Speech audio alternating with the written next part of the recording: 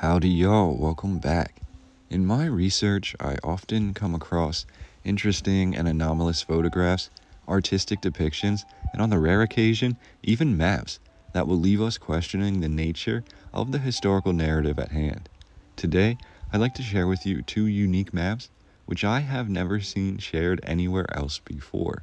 What makes these maps, which are of America, so interesting is the fact that they were published under the auspices of presenting the American people with a possibility of what was to come. I like to call these predictive maps, and as we zoom in and dive into the details of each, you will come to see exactly why.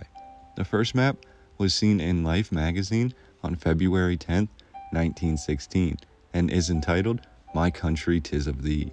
This map is astounding. It presents the American landscape under new leadership, with nearly every major city being renamed. This map was created during the time directly before the United States would join the war effort against Germany. The second map, which led to the title of this video, comes to us from the Los Angeles Examiner, known as a newspaper for people who think. First seen on Sunday, November 14th, 1937. This map is titled, "If We Enter a World War and Lose," and again depicts the United States under a new regime or set of regimes. In this simulation, if you want to call it that, the US has been divided up and handed to the victors.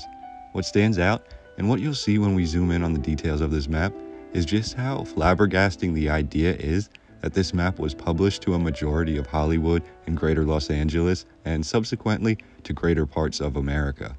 The map, dated to 1937, predates the outbreak of the Second World War by nearly 2 years, so to imagine this sort of predictive and seemingly definitive in nature map being showcased at all is quite interesting.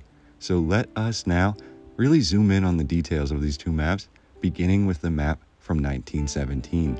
I'm going to chime out with the narrative while we get a closer look, and I'd love to hear your thoughts about what we're seeing in the comment section down below.